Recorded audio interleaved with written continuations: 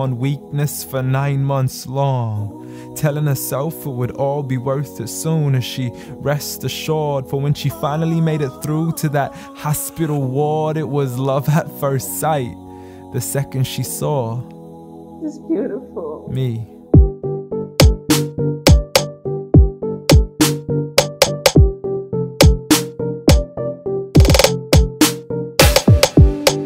What's up, YouTube? Welcome back to my channel. I'm Esther and you're welcome back to another reaction video. If you're coming across this channel for the first time, you're super welcome. Join the Crowned Royal Squad by liking, subscribing and turning on your notification bell so you get notified whenever I drop any beautiful video on this channel. And if you feel like joining my super hype members, I have Royal Squad Gold, Silver and Bronze, and you so much enjoy the goodies being my membership. And to all of my amazing subscribers, you guys are so dope. So of this, I'll be reacting to spoken word official video, and this is titled Dear Mom. This is requested, and I can't wait to see this. Without further ado, let's dive into the video.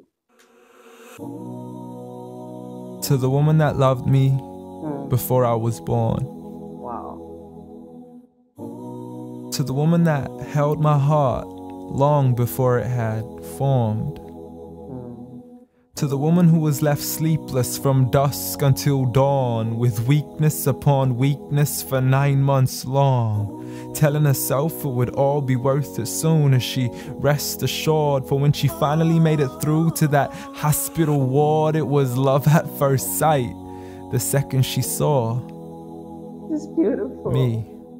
I mean, she's a type that would give up her only slippers just to make sure that my toes were warm. See, she would always favor me despite the fact she always needed it more. She would wake up early every single morn to stand freezing in the cold, hanging up the clothes we had worn, standing at the stove for hours, cooking bowls of food we would swarm. And whenever we weren't home, her heart would be torn. I mean, she could never ever sleep whenever we were gone. She would stay up all night next to the phone, although I would never call. So she sends me text messages, please, I can't sleep, just let me know that you're safe and secure. And whenever I was sick, she would always know what was the cure. I mean, the love she gave to me was the best medicine that was pure. A prescription of tea, honey and handmade lemonade. What more could I ask for? Alhamdulillah. Oh, praise to the Lord. You did it all for me and not once ever asked for a reward. I mean, I still remember the nights when I was small. I could never go to sleep until I would call to you out from the bedroom door. Ghatini wa bawsini. Tuck me in and kiss me please, and you would always be there for sure. See, the love you gave to me for all these years, it's impossible to ignore. I love you, Ya Ummah. And I'm sorry I've never told you all this before. I'm sorry for everything, Mom. I'm sorry for it all. I'm sorry for leaving you as soon as you taught me how to crawl. I'm sorry for saying oof every time you would ask me to complete a simple chore. It doesn't make me less of a man to give you a hand whenever your arms get sore. I'm sorry again and again for all the promises I fell short. And I'm sorry I can't give you the life you wish for, the car you dreamt of and the countries you wish to explore. But most of all, I'm sorry for all the pain that I caused, for the nights you didn't sleep and for all those missed calls, for all the fights we had and for all the broken walls, the dirty room with the messy floors, and for the clothes that weren't packed back into their drawers, and for all the sacrifices you made that I never once ever recalled. Like when you became my mother, it meant that you had to move away from yours. I know how much you love her and miss her, and I know it cuts you deep like a sword. But if it was up to me, I'd let you see her as much as I can afford. So I promise to make it up to you and become the son that you've always adored from now on. So forgive me. Forgive me for it all. Forgive me for everything I've ever done, ever since I was young, stupid and dumb, just looking to have fun. Dear Mom, I love you. I love you. I promise to never put anybody else above you, nor let anybody come in between. And even if I get married, I promise you will always be my queen. Because there's no words in this world that can let you know how much you really mean to me. Nor is there anywhere in this world that I could ever repay you. So instead I pray every day for you, that Allah has mercy on you, the same way you had mercy on me. And I have one last request for you before you leave, please.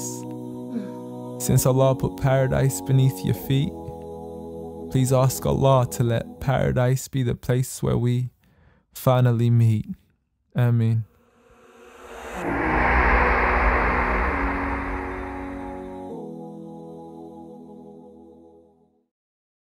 Wow, this is so emotional at the same time, so beautiful. I'm a mom and I understood the sleepless night, the pain in the labor room, the dirty clothes, the chores, the dirty rooms, the junks of choice you get to wake up to every blessed day. It's not a joke, guys. And to every mom out there, I celebrate you and I pray may we all eat the fruits of our labor. And lastly, his last comment, in Islam, they believe your heaven is at the feet of your parents, that is your mom and your dad. And that was his prayer, that may Allah, may she like tell Allah to help him be in our journal so they can actually marry together and have fun and like mother and child. That was so beautiful. That's a very beautiful spoken word. I love this. Thank you, that person, for suggesting this video. I really do enjoy it. Don't forget to request for any video you'd like me to react to. Drop that at the comment section with link or full title. Check other videos I've reacted to, and I'll see you in my next video. Signing out. Ciao.